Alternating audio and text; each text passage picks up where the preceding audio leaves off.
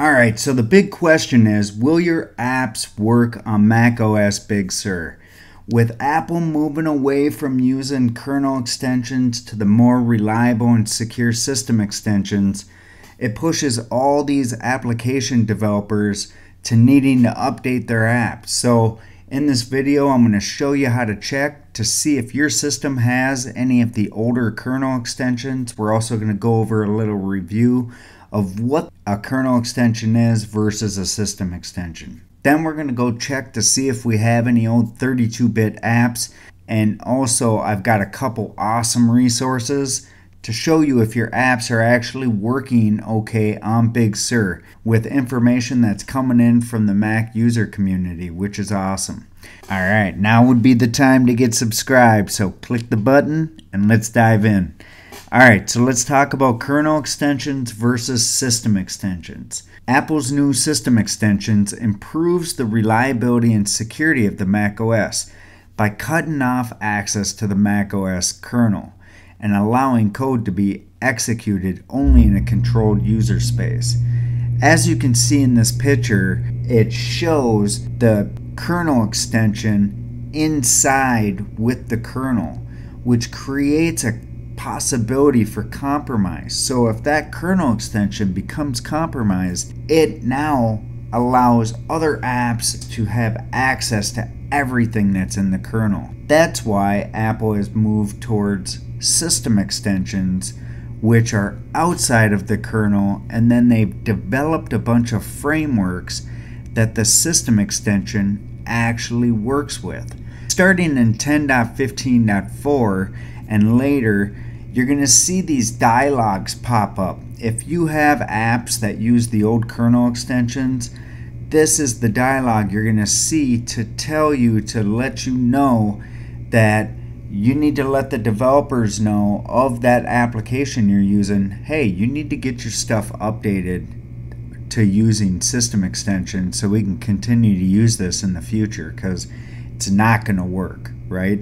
It might work on Big Sur right now, but you don't know. With a dot release, it might completely end up not working at all, right? So they're basically saying in 10.15 that is the last OS that fully supports kernel extensions. Let's take a look at how we can find these kernel extensions. Let's open up a terminal session.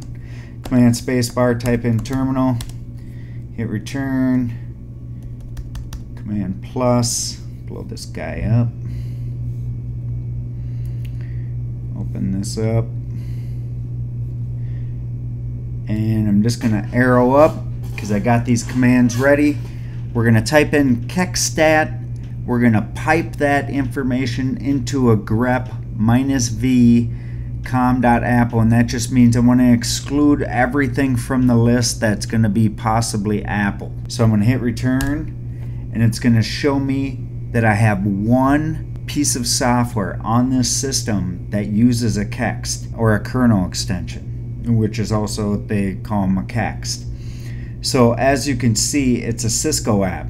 Well, it's actually Cisco AnyConnect.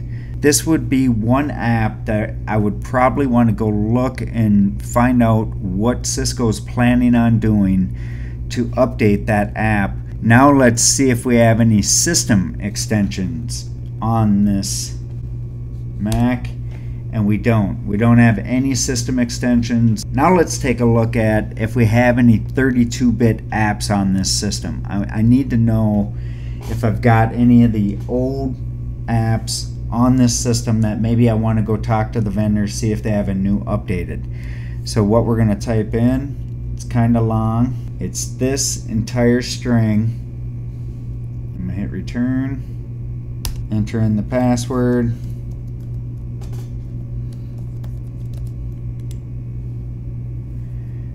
And as you can see, I've got a couple apps that fall into the 32-bit category.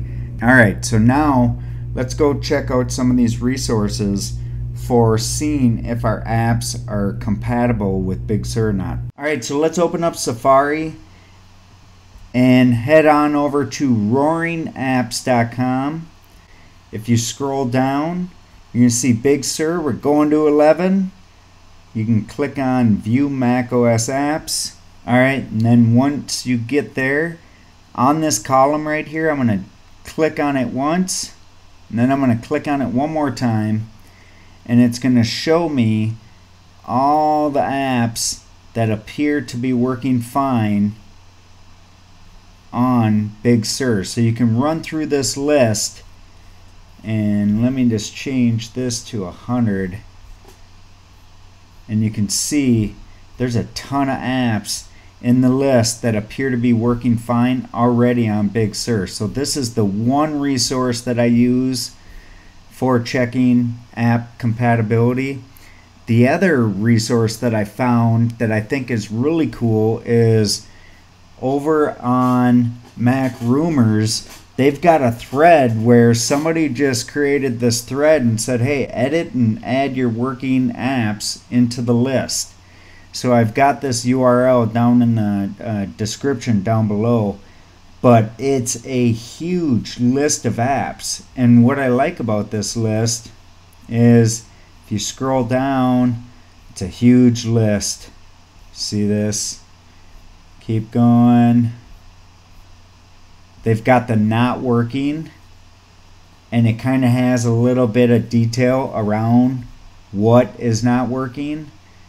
And then let's scroll down even further, and then you've got sort of working and mostly working. So this was just last edited a few days ago. So I mean, this thing's getting updated and edited, and it's an awesome list to use as one of your resources for checking Big Sur compatibility of apps.